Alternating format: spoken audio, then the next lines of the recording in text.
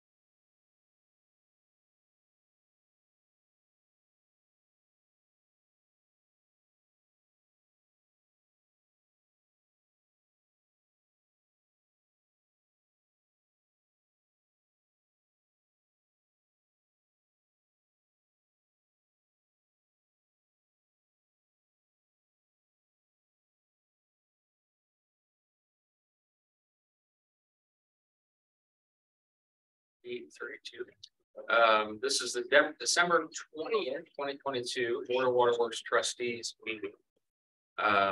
We have on a consent agenda minutes for the November 22nd, 2022 Board of Waterworks Trustees meeting, minutes of the December 6th, 2022 Planning Committee meeting, minutes of the December 13th, 2022 special board meeting, financial statements, the list of payments for November 2022, a summary of CEO approved expenditures in excess of $20,000, and scheduling the next meeting date for January 24th, 2023. Is there a motion to move the consent agenda as presented?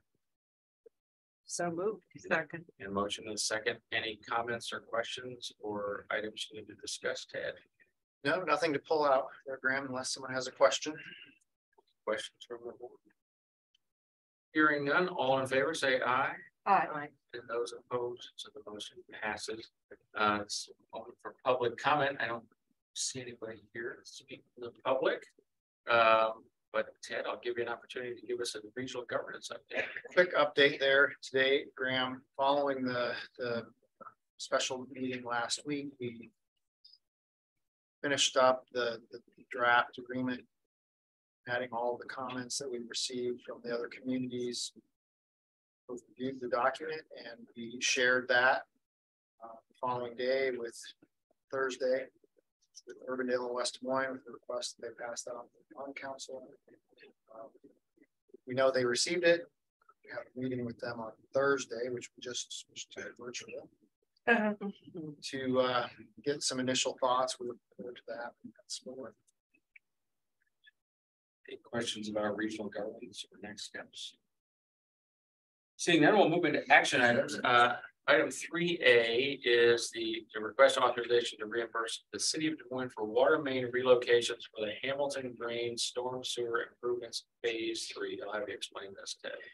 Graham, this is a city of Des Moines project. They're doing some storm sewer improvements. There's a map on the next page that shows there's a significant extent here to the work that the city is going to do. And there are a number of alterations and whatnot that need to be completed as part of that project. Alterations to the water distribution system. We've actually included those in the city's contract based on the unit prices bid for that. We will be looking to reimburse the city approximately $577,000.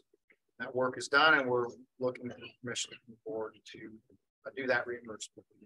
I'm seeking a motion to authorize staff to reimburse the city of Des Moines for water main relocations included in the Hamilton Drain Storm Water Improvements Phase 3 project. Is there a motion to that effect? So moved. Second. Any comments or questions?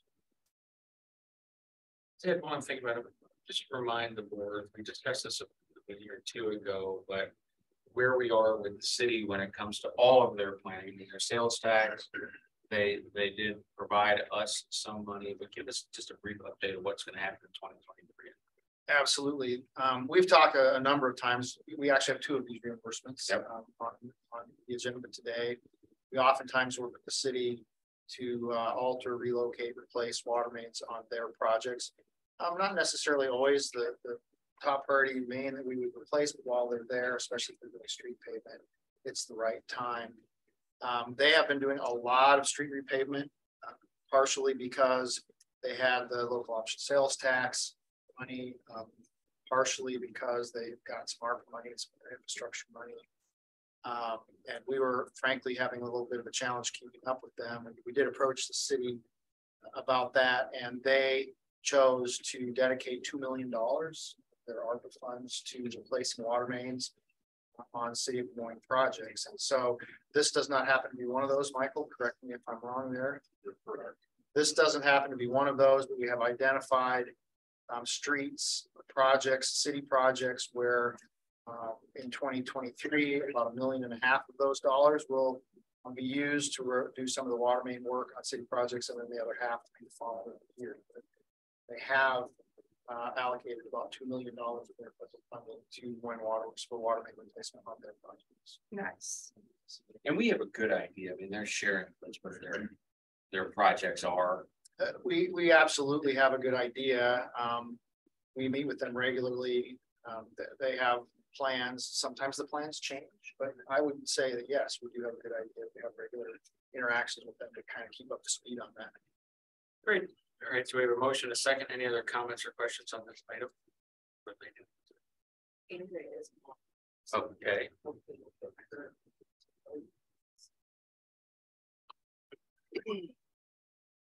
All right, so this is item 3A. All in favor, say aye. Aye. Aye. Great. And which moves us to item 3B. Item 3B is to request authorization to reimburse the city of Moines for water main relocation for McKinley Avenue reconstruction from South Union Street to Southwest 9th Street. Graham, this is similar but different. For item A was a storm sewer project that was impacting some existing water mains. This is actually on McKinley. They are going to reconstruct the entire street and pave there from Southwest 9th east to Union. We are going to replace water main in that street in conjunction with that road surface reconstruction. Here again, the city is, we've provided plan specifications. The city's already bid this based on the unit prices received. We are looking to replace or reimburse the city about $812,000 once that work is done, and we're looking for permission from the board to do that reimbursement. So this is a motion to authorize staff to reimburse the city of Moines for water main relocations included in the McKinley Avenue reconstruction from South Union Street to Southwest 9th Street project. Is there a motion to that effect? So moved. And we get a second. Second. In a second. Any comments or questions on item 3B? Hearing none, all in favor? Say aye. Aye. Aye. And those opposed? Aye. I throw off my cadence, which threw everybody off. Item 3C is to request authorization for CEO and general manager to execute agreement for professional services for Saylorville Water Treatment Plant capacity expansion, design and construction services. Okay. Graham, this is a kind of a milestone project for us. We've talked about expanding capacity in the metro for a long time. We've talked about it kind of throughout the regional governance discussions. Board will recall that our 2017 long-range plan recommended a number of improvements to ensure that we were able to meet the growing demand in the metro area. Expanding Saylorville, adding capacity in that area of the system was one of those recommendations. 2021, the update of the long-range plan reinforced the need for that expansion. And so in 2022, we had a preliminary engineering report done to evaluate whether we should expand Saylorville by 10 million gallons per day or build basically an adjacent facility that would provide 25 million gallons per day. The recommendation that came out of that preliminary engineering was that we should first expand Saylorville, the existing plant, by 10 million gallons per day, and look at future steps as that expansion was taking place. Proposals for the design of that 10 MGE expansion were requested recently, and we received one proposal.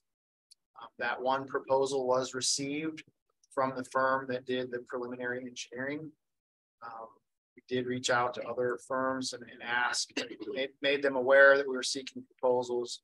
In fact, asked why they didn't submit proposals, and typically the answer was they had a lot of work on their plate. It's going to be hard for them to compete with the firm that had already done the preliminary engineering and was so familiar. So we took the one proposal and staff reviewed that proposal. The proposal was received from HDR Black and Beach, which, as I said, is the same team that did the preliminary engineering earlier in the year. The proposal was reviewed not only by staff here at Des Moines Waterworks, but also by members of the newly formed technical committee related to Central Iowa Waterworks. So representatives from that committee had the opportunity to take a look at the proposals at the same time. The staff reviewed it. Staff and technical committee members agreed that the team is clearly qualified to work in numerous projects of a similar nature. They were satisfied with the project approach, schedule, and they believe that the proposed professional services fees were in line with what would be typical in the industry for a project this size, or around 9% of the construction cost. Based on that review, staff is recommending that the board authorize execution of a public professional services agreement with HDR Black & Veatch for design of the 10 MGD expansion at the Sailor Water Treatment.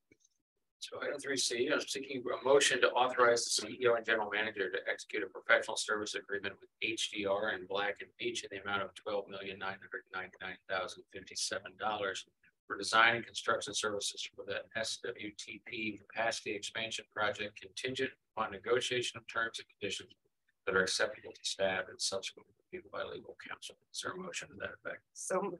And a second. I'll Second. Andrew. Seconds. And any comments or questions on item 3C? I have a couple of questions. I think you answered it, but I mean, usually we get some kind of estimate on what the staff thinks it will cost, and this was sounded like it was done later, which was, well, we think that percentage is within industries. Right. For public improvements, we always have we do go through the normal bidding process. We have an engineer's estimate and we compare that to the bids that we get. I don't know that would typically be the path for professional services agreements, Mike. I'm just trying to recall, they had estimated engineering fees and the preliminary engineering report.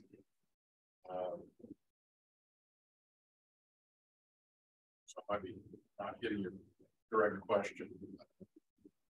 Do we typically bring an estimate of PSAs to the memo question?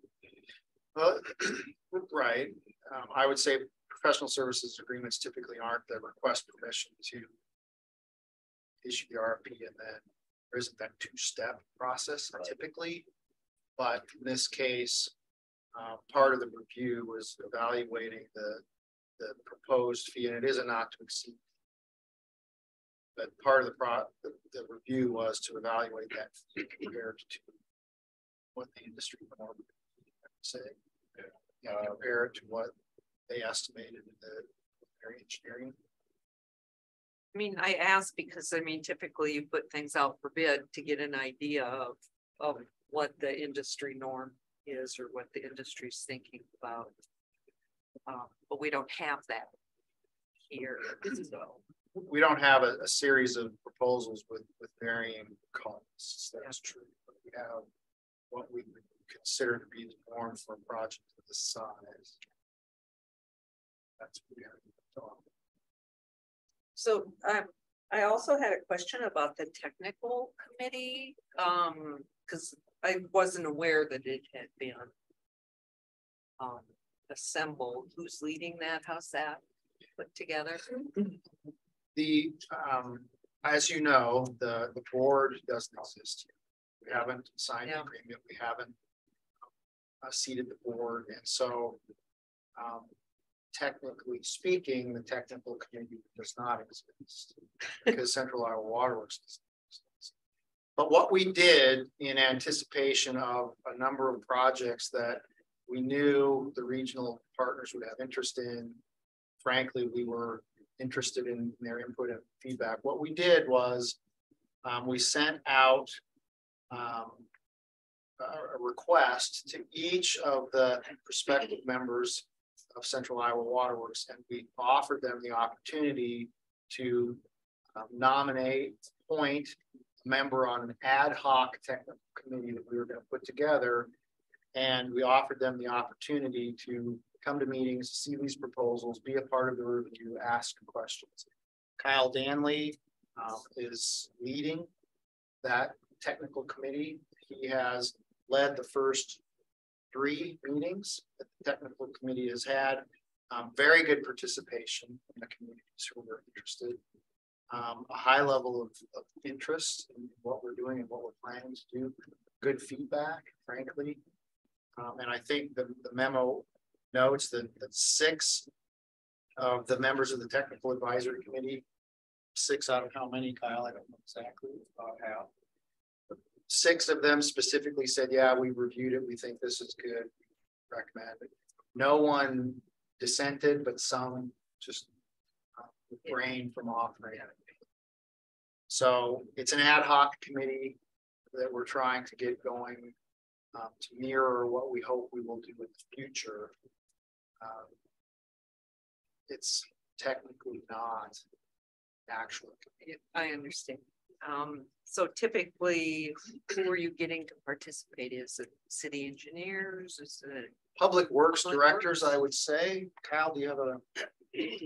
Mix of folks that are there, but it's some of the operators, some of the public works directors that are had additional people sit in on 1 or 2 things. They had more than 1 person sit in. Topic of great interest to them. So I think the dialogue and conversation is very positive of getting feedback and also walking them through this process so that they understand where we're at. Well, this is moving forward. They're all supportive of that. A couple of examples, correct me if I'm wrong, Kyle, but I believe Urbandale Waters case, Dale Atchison has been sitting in. He's the general manager. Case in the city of Clive, Jeff May, who's the public works director. Waukee Rudy has been there.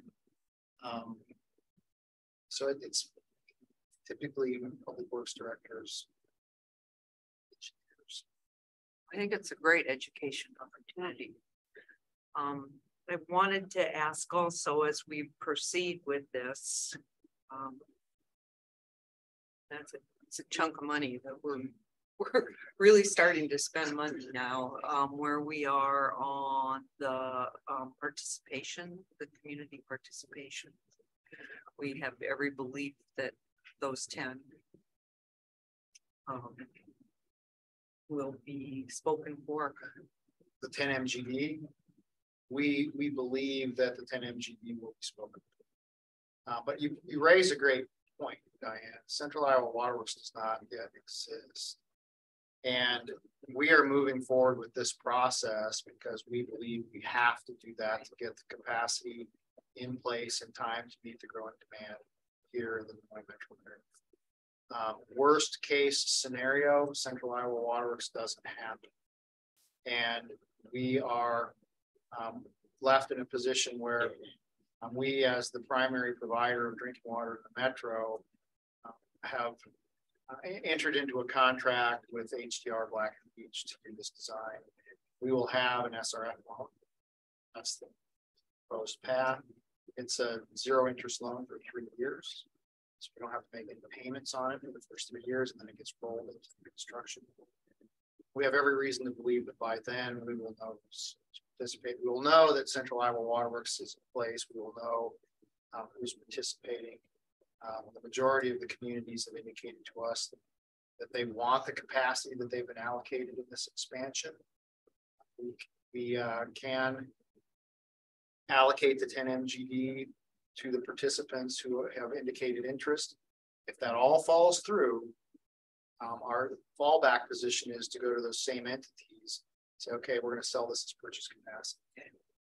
We're going to use the same process we've used in the past. How much do you want? We have reason to believe that we will be able to sell that capacity. They are all growing. They have to have capacity. Is there one chance in a million that there will be an unexpected left turn? Well, of course, there's always that chance, but that's not what we expect. And I personally believe that the risk of that happening is outweighed by the risk of not having the water leak 5 years from now. We've delayed for 2 years, and I would encourage the board to move this forward so that we can stay on track. You know, Ted, and there have been so many meetings, but I do remember early on the board, and Kyle, thank you for keeping the group going. I do remember us saying, you know, let's be totally transparent. We need to be planning. We need to be moving ahead to plan for the region. So I don't know if that was in a committee meeting or when, but I appreciate this coming forward because now we know those meetings have happened and that there is good solid input and we're going with good faith effort that everyone's going to come together. And so, yeah, it's a big chunk of money, but we cannot stop planning. That's just, these are more for my own benefit than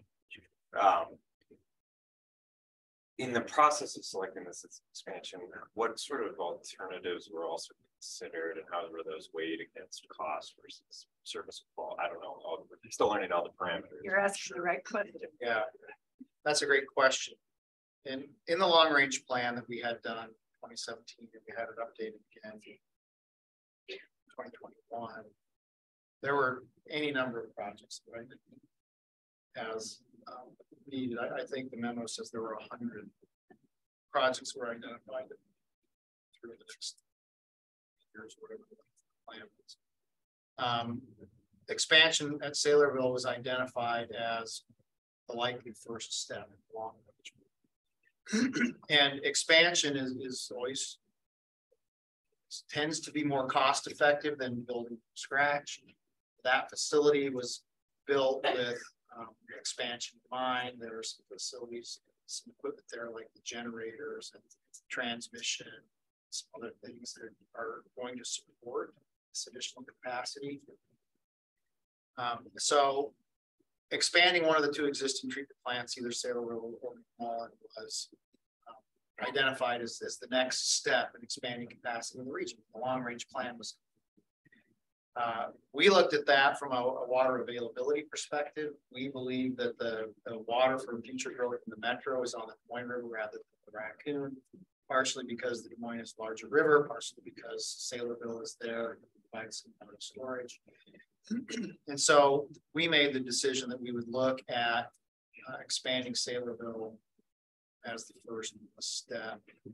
We specifically made the choice to have them look at two options: the 10 MGD expansion of the existing plant, or a 25 MGD sort of standalone plant in the general area adjacent to give us two options. You might think that expanding by building 25 million gallons per day all at once would be more cost effective per unit gallon. And so we wanted to be sure, but as it turned out, because of a lot of factors, including the facilities that were already there to support the larger plant, because there's likely groundwater available to support 10 MGD expansion and likely not groundwater to support a 25 MGD plant. So we're gonna have to use surface water, which is more complicated. For a number of reasons, the recommendation that came back was we should do the 10 MGD expansion first. And then while we're building that expansion, make plans for what are we going to do. We had a dollar cost per million gallons for this project, which was about $15 a gallon. Pretty close 15, 16. The 25 MGD expansion was more. West Des Moines had done some preliminary work on a Western plant, and they were seeing costs that made them comfortable that moving forward with expansion of Saylorville was the best first step. So that's the kind of cost analysis we did with those options. When the prices came in, we were a little surprised, frankly, that we were looking at $15, $16 a gallon. And so we asked the consultants to do pretty extensive comparables on recently constructed plants, comparable technologies to make sure that that was really the price that we were going to pay. They did a lot of that work and were able to satisfy our team, the regional team, that that's what it's going to cost. That's the most cost-effective first step. So that's very helpful. And then just also comes to for forecasting future demand growth, is that something that Water Works maintains its own forecast, or is it roll up with each of its municipalities? Yeah, that's a great question. You know, the demand forecasting that we do has two or three basic components. One is population. What is the population going to be? Number two is what is the average daily use of each person going to be? And there's a lot of historic information. There's a lot of work done around what's the average per capita usage going to be in the West, United States, those kind of things. We have that. Plus, we have our own experience. And then what is the peak to average ratio? And that's really driven by outdoor water use, irrigation, things like that. So we look at population. We ask the groups that are participating in this to help us project their population. We did some work in trying to ensure that everybody wasn't assuming that all the growth in the metro was going to happen in their community. So the number, we look at things like MPO and their population projections that are more global. So that's the first step, is trying to identify what the population is going to be of the metro over time. Then we did a lot of work on the per capita usage, the daily usage per person, and then take that number and we escalate that based on what we expect the peaking factors related to how much they irrigate various communities, their policies, what the rate structures are. Try to get that average day and maximum day through time for the next through 2040 long range plan. So all of that is done. They redid it at 5 years later in 2022, 2021 actually, they redid it again. Consider all those things: population, average use, factor. Just continue to kind of try to hone in on what the expected demand is. And all the participants have some skin in the game because they're going to have to pay the capacity that they say they're going to. So they want to have enough, but there's some restraint there because they don't want to pay for twice what they need and burden their smaller than their customers. So it's not a perfect science, but it is a science.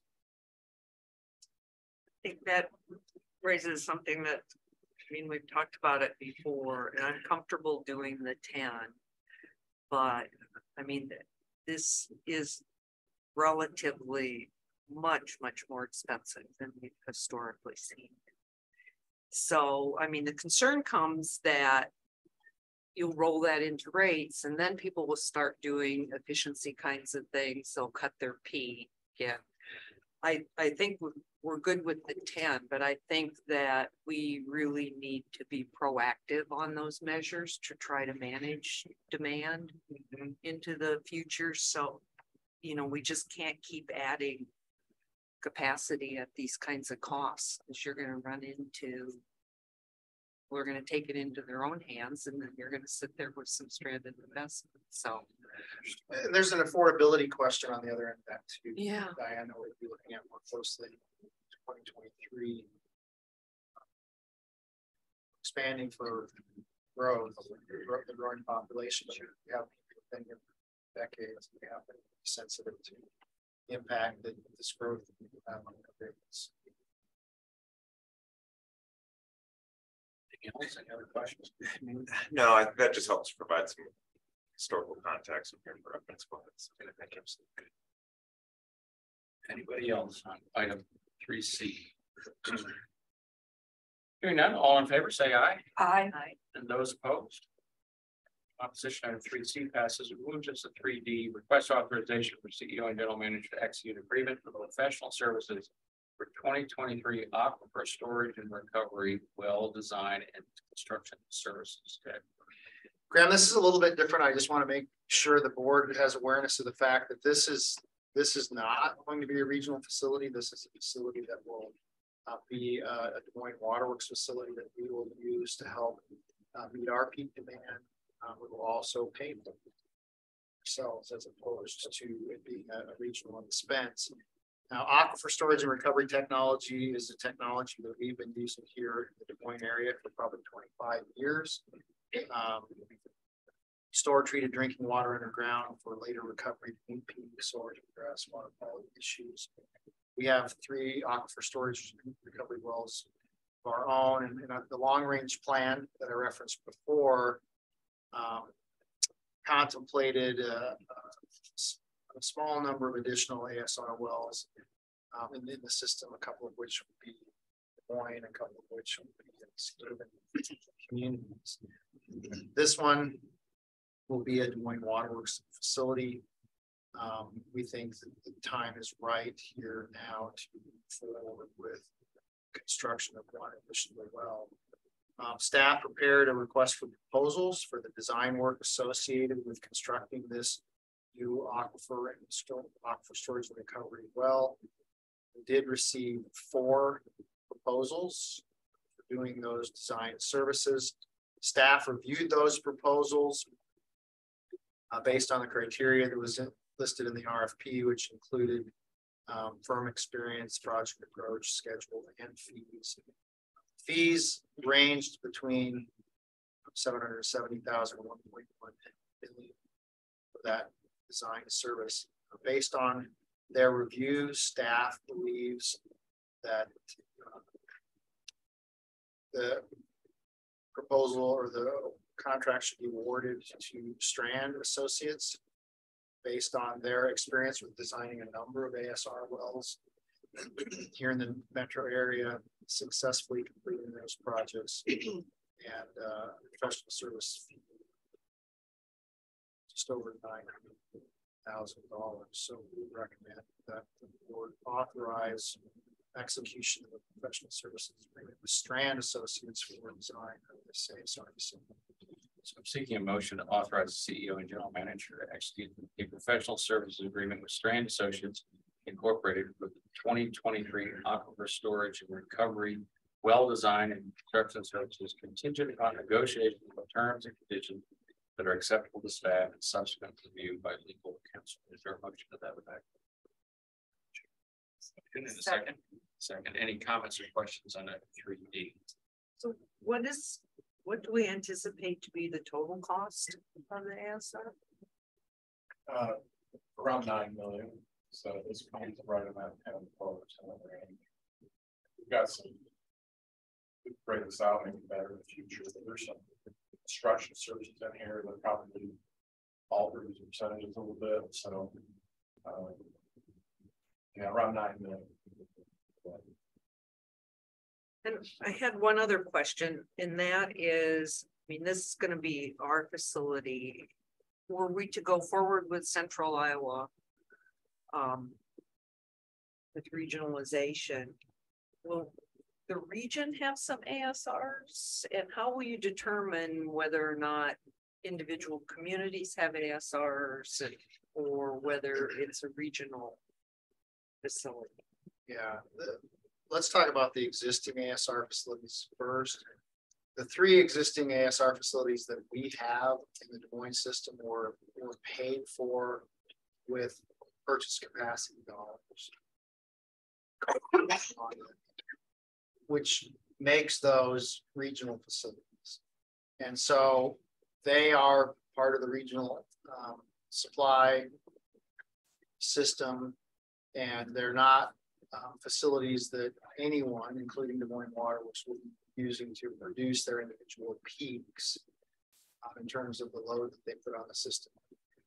City of Ankeny has 2 of their own ASR wells that they paid for that are within their system, and they use those ASR wells to manage their peak. So those are the existing wells, and those are kind of that's kind of the difference between the 5 that exists today. City of Waukee is working on one right now. West Des Moines and Urbandale are considering those, but they haven't done anything yet. So going forward, the region could decide that it wanted to build ASR wells to just help with the overall peak capacity of the system. Individual communities can decide that they want to construct an ASR well to manage their own peaks. So there is benefit to reducing the peak load that a community puts on the system, because there's going to be a cost associated with that peak load based on the rate structure that you've essentially agreed to for regional governments. So Frankly, ASR wells are pretty popular now because of that. Popular enough that we felt it necessary to put verbiage in the agreement to say we have to manage the number of these wells and the total capacity and how much water we're going to have to produce to fill them up in the winter time. We've added that to the agreement. That's one of the things that's in the second draft that wasn't in the first draft.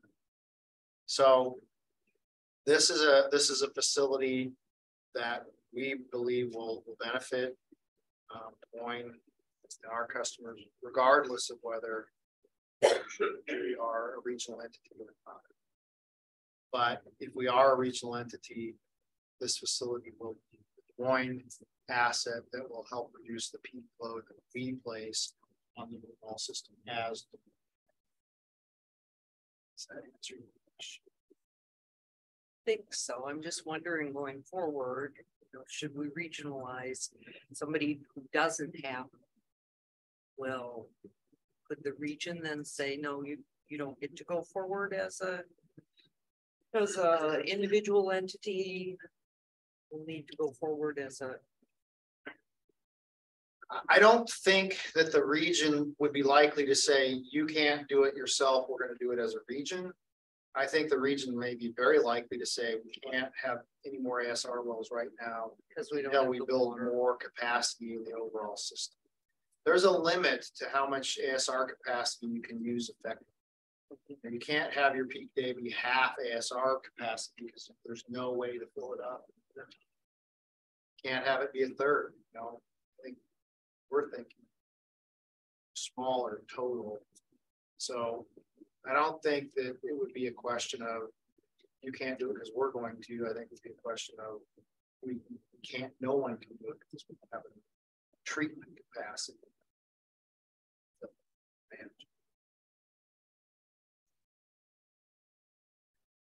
Any other questions or comments on item 3D? Hearing none, all those in favor say aye. Aye. And those opposed, hearing none, item 3D passes. Item 3E is the selection of a contractor for removal and disposal of lime residuals. Graham, Des Moines Waterworks has been hauling lime residuals since the mid-1990s.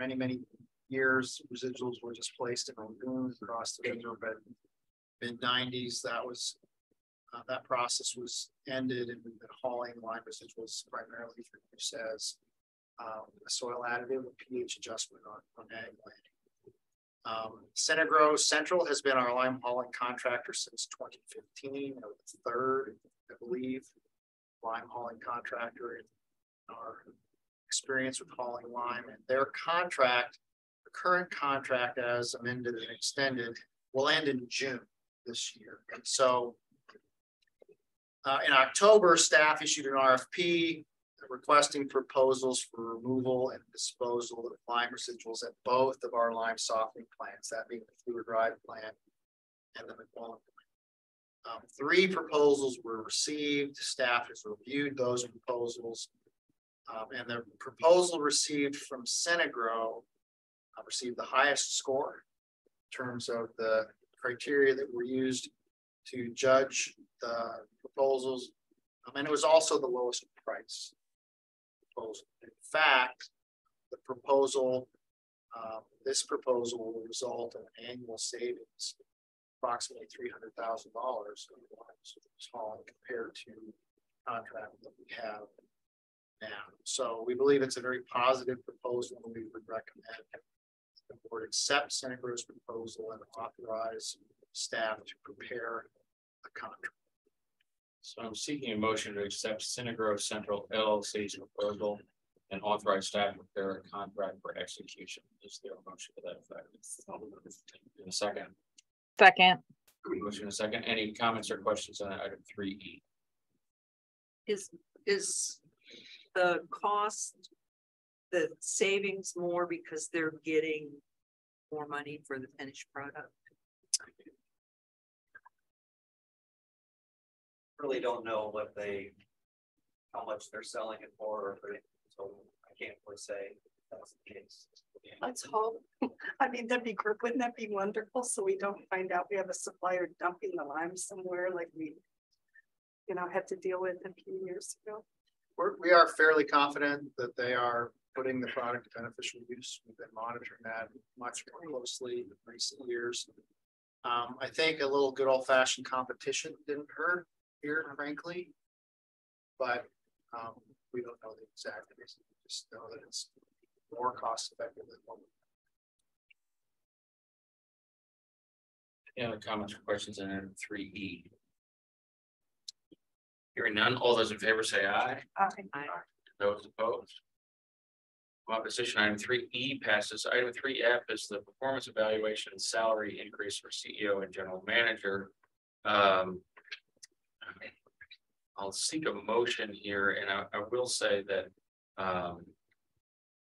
Andrea and I met with Ted Thursday of last week, and we had a long discussion about obstacles and opportunities, both internally at Waterworks and externally. We talked about communications and training and safety and a whole host of, as I say, opportunities and obstacles. So we did that. Every board member had an opportunity to send comments to Ted, to also meet with him. I am open to, I'm not sure exactly the motion that I need here, but take a motion if we want to, if anybody wants to have a in-depth discussion of the CEO and general manager's performance, because of a request by the CEO and general manager, we could go into a closed session and do so. If anybody wants to have any comments, don't go into discussion, that would be appropriate. So what is the action that I'm seeking here? I would just note that because of the request to discuss the evaluation in closed session, that would go for positive and negative feedback too. So if we're going to talk about the evaluation, we should do it in closed session because of the request to do so. So as far as action items, I mean, I think it's up to the board as far as I think there's a salary issue perhaps or not to address for the board, and that's within the discretion of the board.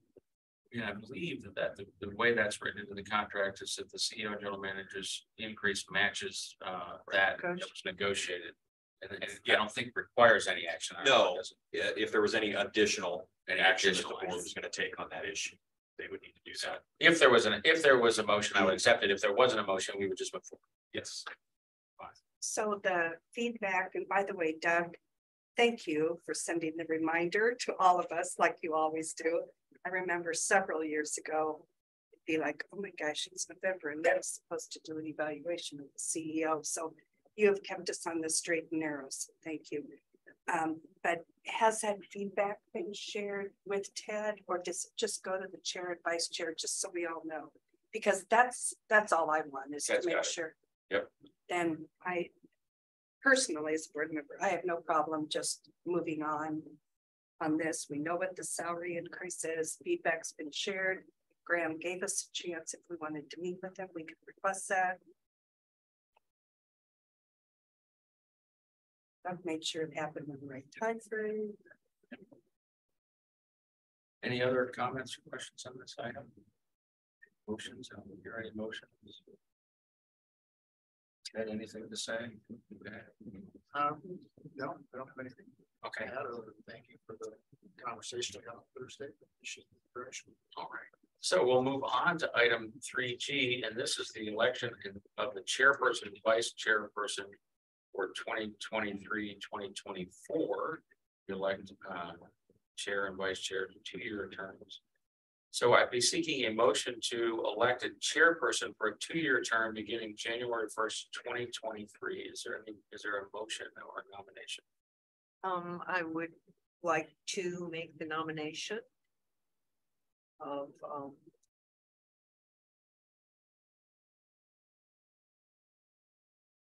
this just happened to me. Why can't I remember Andrea's last name? It's right up there on the screen. Oh, Andrea Bolton. Sorry, Andrea. I wondered how you were. It just left. No, I wasn't. It just flew out of my head. As the chairperson for the 2-year term beginning January 1, 2023. So we have a motion to nominate Andrea Bolton for chair for a 2-year term beginning January 1, 2023. Is there second to that nomination or any other nominations? Second. Second, any other nominations? Right, hearing none, all those in favor say aye. Aye. And those opposed. Hearing no opposition, Andrew Bolton is elected to chair beginning January 1st. We also need to elect a vice chairman for a 2-year term beginning January 2023. Is there a motion or nomination for that person? And I also would like to nominate Alec Davis. Is that your last name? Oh, I'm sorry, that's not right. I would like to nominate Sue Hubbard as vice chairperson. Maybe we could co-do it.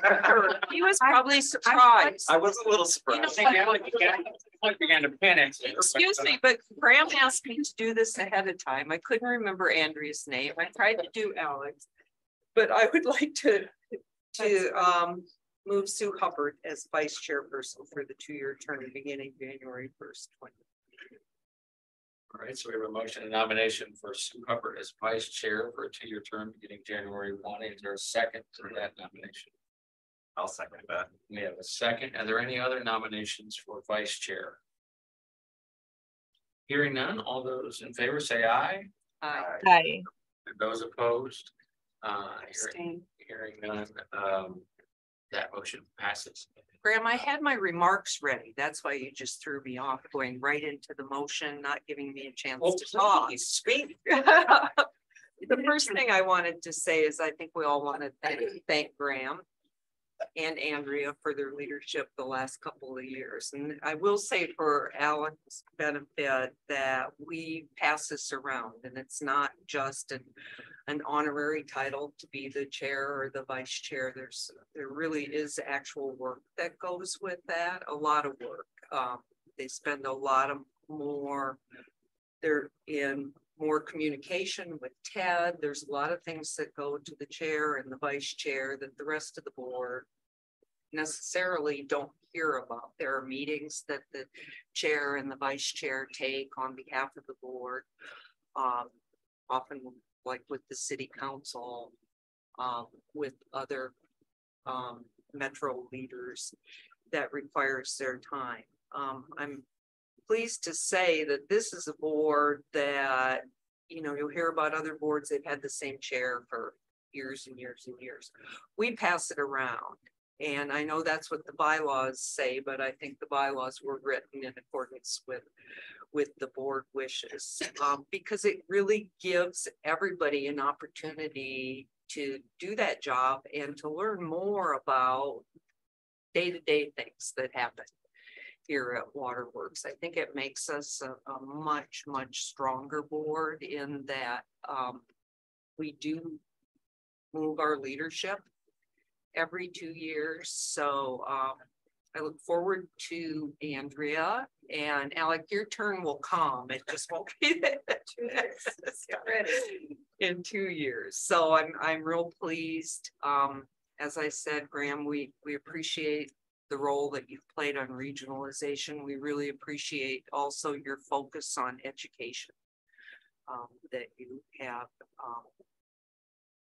really taken the leadership role the last couple of years, and we don't lose you. So Yeah, thank you. I appreciate that. I'd like to also add, I don't think there's probably been a 2-year period of time, Graham, that it was more important to have strong leadership as we prepared for Central Iowa rural drinking water. And you have challenged us at times. You have encouraged us at times. You have looked for different ways to do things. But through all that, the communication has been very clear with the entire board. You are open to new thoughts and ideas, and I hope that you stay very involved as we move into the Central Iowa Rural Drinking Group, because I think you've seen us go through every possible discussion option, and now we're in a very good place. So, and Andrea as well, I know you were in on so many of those meetings, and you're stepping into this well prepared to assume the lead. And as we told Andrea, we met for iced tea one afternoon, and I said, you know, lean on all of us. I mean, I think you're right, Diane. We do have a small board, and we do try to, as things happen to people, I mean, we can step in, or we can go to committee meetings for other things.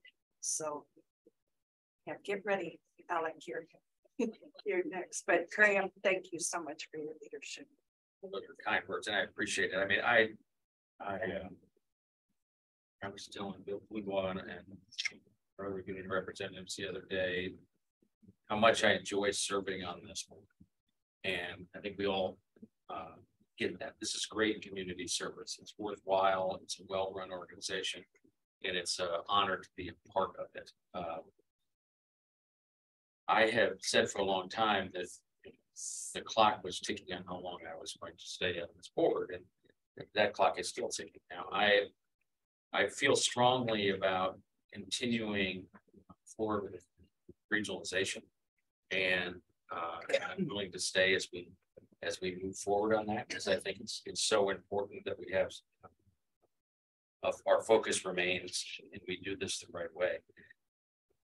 I have every plan to sign my seat before my terms up, or exactly what my terms up. I think I've got 5 more years, but I don't think I'll see 5 more years on this board. And I do that for a couple of reasons. One, personally, but also I do think it's important to bring new ideas on the board. And I think we see that with Andrea. I mean, Andrea joined this board and brought, you know, fresh ideas, vigor, and focus on this that has been a breath of fresh air. Alec is doing the same thing. He just started, but I think that type of thing. And so I know with Andrea as chair, things, we're in good hands.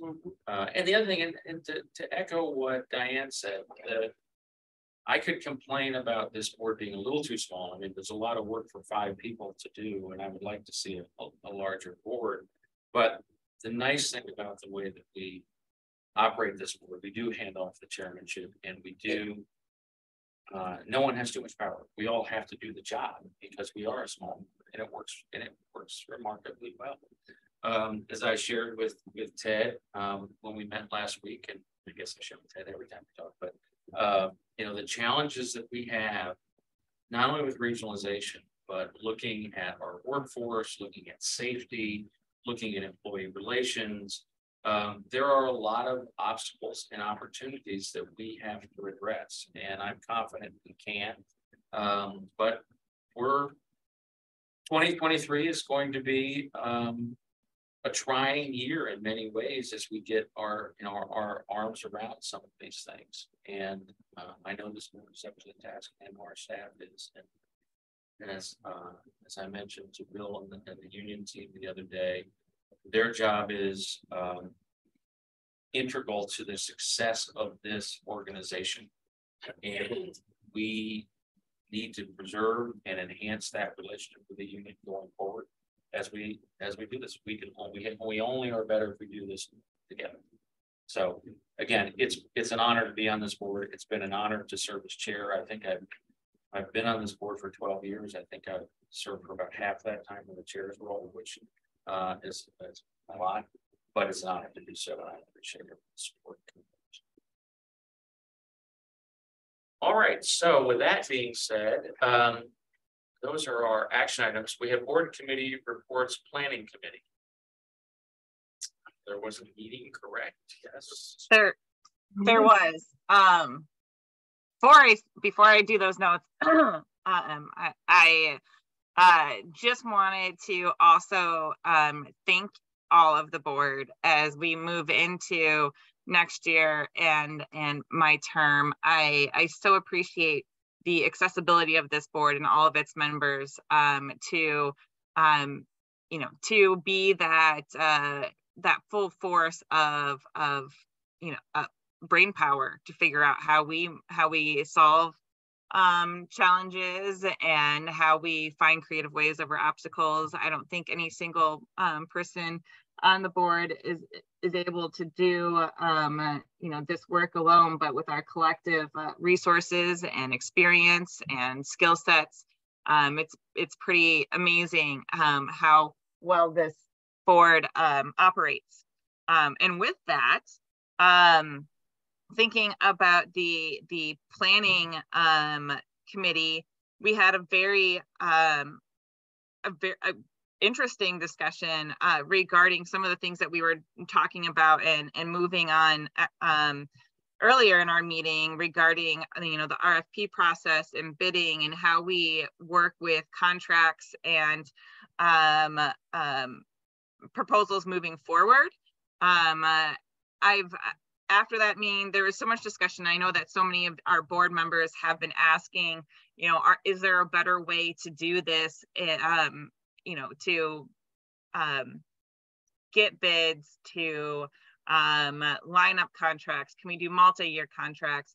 That I really wanted to make sure that everybody got this information. So was the meeting, I don't know if I saw that the meeting slides were sent out, but we also discussed the opportunity to talk about these topics in the finance committee. Help me if I'm remembering incorrectly, Ted. Michelle, remind me, did those go out, or the slides? The slides, no. The Video has been posted to YouTube and is available through the link on our website as well. Why don't we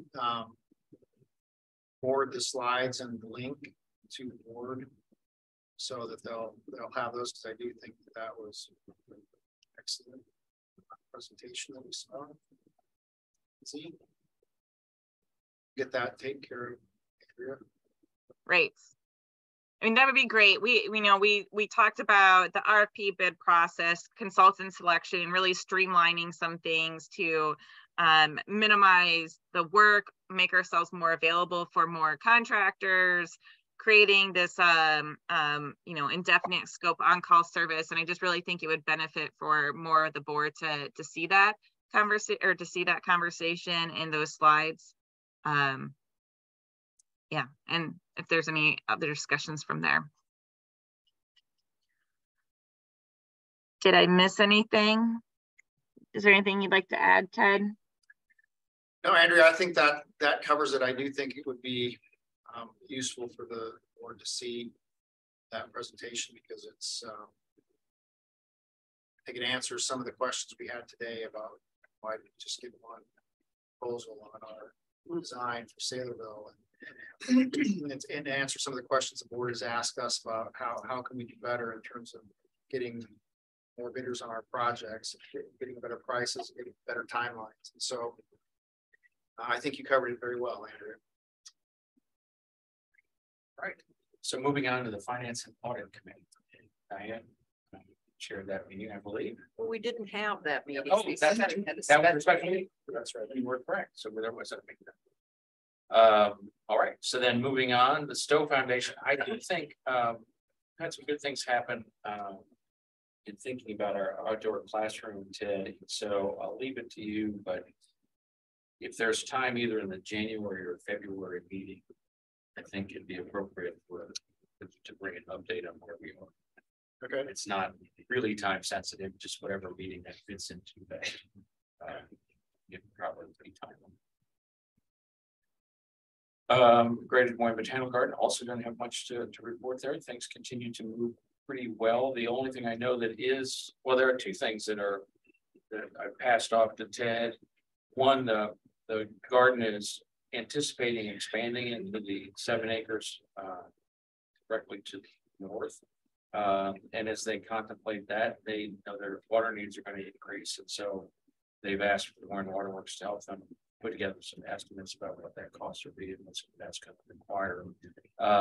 And then we may see an amendment to our agreement with the Botanical Garden in the fact that when our financial assistance agreement runs out, I believe in 4 years, that would terminate that agreement, and we may no longer we need to amend the agreement so that we no longer appoint a member to their board. But that's a minor amendment. Right. I would also point out, Graham, that the water education fourth quarter update from the Botanical Garden. You'll recall that our extension agreement with them was very specific about some educational initiatives that we wanted them to include in their programming. The update is included in the board packet. We do have a meeting scheduled with staff in addition to I have with Kim to talk about water. We have a meeting scheduled with the staff to talk about this and ensure that we're going to get the program that we asked for. I think we're heading in the right direction, but we want to make sure that we get everything that we're looking for in terms of education program at the garden. And I'll just echo on that too, that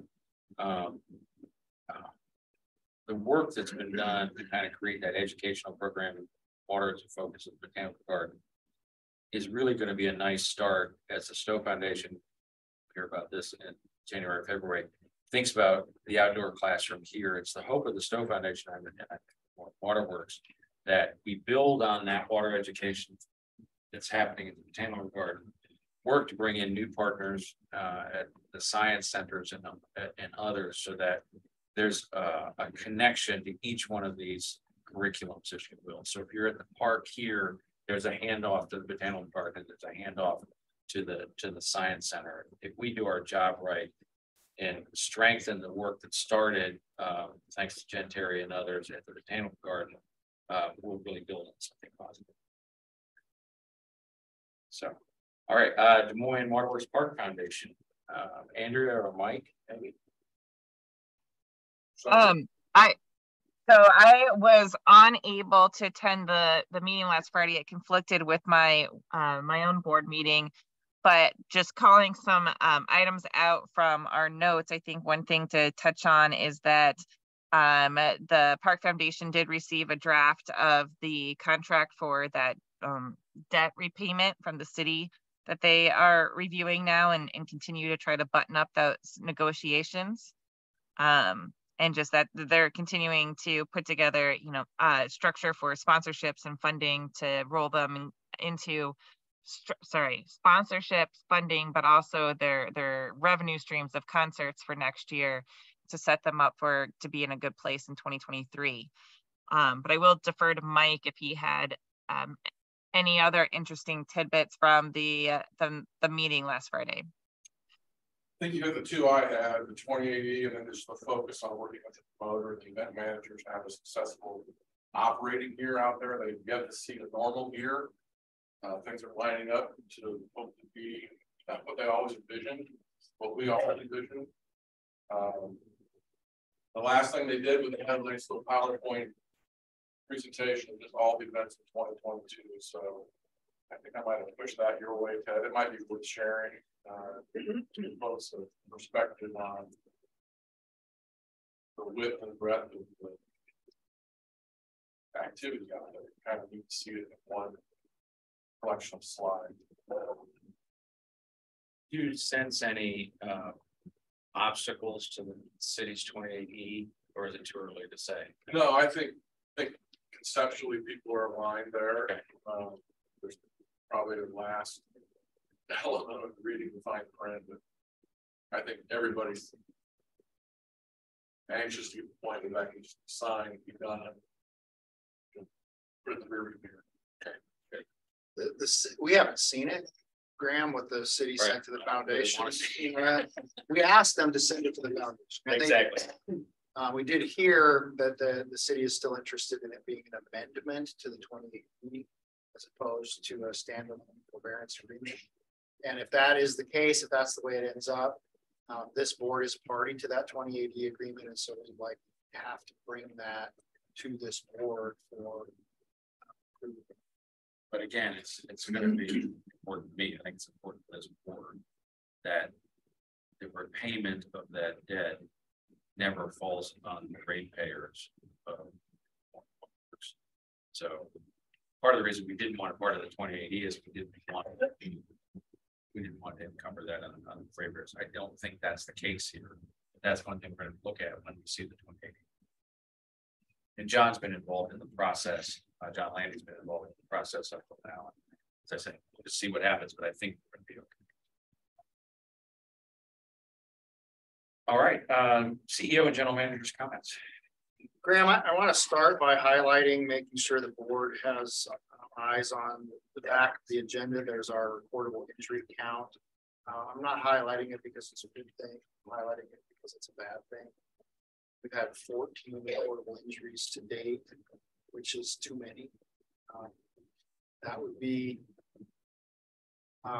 more than it would be average for a utility our size. It would be significantly more than we've had in recent years, and it will be an area of focus. Working with staff, working with union leadership, we need to redouble our efforts on safety utility, because that's just it's an outlier for us, but it's a trend that we can't afford to continue. So I want to make the board aware that we focus on that. Ted, can I ask you a question about that? Sure. There were 9 of the 14 that were sprains or strains. Tell me what that is. I mean, are they stepping into a hole and hurting? We had at least so heavy. I mean, 9 of the 14. We had at least one sprained ankle. You know, we have a torn rotator cuff or 2. We have sprains and strains related to overexertion and hard work. And that's an area that we tend to see injuries in. It's something that we've tried to focus on in the past. Kyle, I don't know if you have more details, or he or Tom, if you know, remember specifically what some of those were, but you know there was an ankle sprain in there, a rotator cuff in there. Yeah. What is that? Oh. Yeah. Right.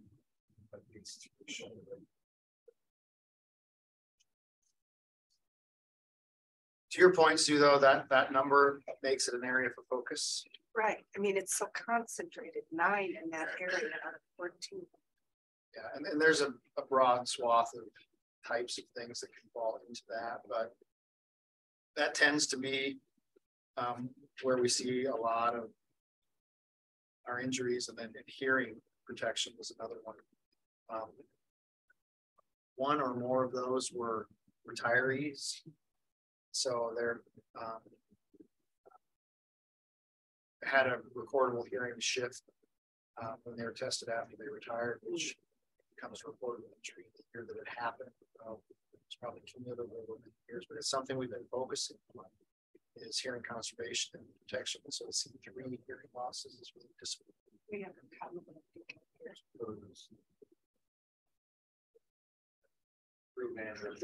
Two of the strains. Yeah, in that category of injuries, resulting in people that were in the crew van when they got struck by another vehicle while they were working.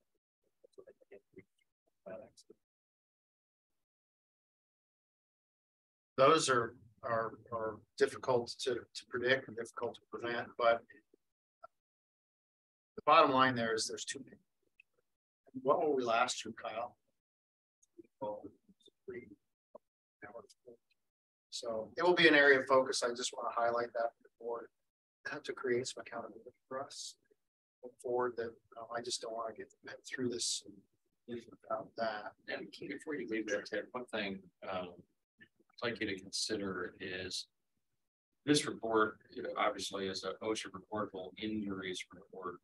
I wonder if there's a way to expand this. I mean, we've had some safety incidences recently that people weren't hurt necessarily, but are of concern. And I know that they're of great concern to you. I wonder if there's a way to expand this report to include safety incidences where there wasn't an injury, but there's something that the team is looking forward. And I don't know exactly what I'm looking for. Maybe you can work with Let us think about that. Union and HR and others to think about, just because I know you want input from the board and information shared. Just think about it. Yeah, I'm saying. Let me think about that. We'll bring some. Okay. I have a couple more things, if I could, Graham. The first one is listed here, the emergency helping with all repairs. There is what we would call an emergency declaration in the packet for the board's information. I want to tell you a little bit about what's going on there at LP Moon. We had the ASR well at LP Moon. The pump failed towards the end of the summer, later in August, I believe. And so that starts a process of pulling the pump. You have to get a contractor, you have to pull that hundreds of feet of cabling and piping out, you have to evaluate the pump and motor to understand what happened. There's a description in there of what happened. Generally speaking, water got into the equipment, caused a short, damaged the pump beyond repair. Go to the manufacturer to get a replacement. They're telling us it could be 52 weeks before we can get a replacement pump. All of that takes some time. That's not going to work. So what are we going to do instead? We did some evaluation of other options. And very recently now here, we've come to the point where I think we've got the puzzle pieces aligned that we can find a different pump, a different motor that are a different voltage, which will require a new transformer. And at the same time, we can replace some of the, what I would call wear parts of this whole thing. You have to pull a pump periodically and replace the column pipe and do some things. Occasionally lower the pump. We're looking at doing those things while we've got it out, while we're in the middle of this. But here's the bottom line is we have a game plan now, but in order to get it done in time to put this critically important pump and motor back in service before peak time this summer, we need to just move forward with that outside of the normal design, bid, board process. And so we are bringing this to the board today to advise you that we are declaring this emergency situation. We're going to move forward with purchasing the materials and equipment that are described in this this memo post haste, so that we can get them installed and ready to go. So it's not something we like to do. Not something we do often. Not something we do lightly. But given the timelines and the criticality of that particular facility to serving the western suburbs, it's something it's here in the packet. Yeah, just wanted to see if anybody had any questions. Well, usually we get the emergency things after you've already done it, so thank you. Yeah, well, Nathan, Kyle, others I know have done a lot of work on this, trying to figure out what are we going to do. It took time. Once we got it out, figured out what was wrong with it, figured out we couldn't get it replaced. It took time to figure out what we can do, and now we're just kind of in the instance. We're going to do. I also wanted to mention that we are watching the weather. Most people are watching the weather because of travel considerations and whatnot. We are watching the weather because we're likely to have folks out. We are likely to have main breaks because of these low temperatures. We're likely to have our crews have to spend time out in this horrible weather fixing water main breaks so that our customers have service. We're watching that carefully. There's also potential for operational issues, I think, from the wind affecting our communications to affecting the electrical grid, which has significant impacts on us. Trying to be prepared for all of that. A storm like this is a big deal for us, and trying to be prepared, trying to keep an eye on it. Most importantly, trying to keep people safe throughout in it working. And the last thing I'll share is that each of you received a letter today related to fluoride and questions about the use of fluoride. We just got those today, and so we have following up. So that's it. All right. There's a contract status and professional service agreements are included in there. The schedule of 2023 activities are listed. Anything else for the good of the cause today before we adjourn? Hearing none, this meeting is adjourned. Happy holidays, everyone.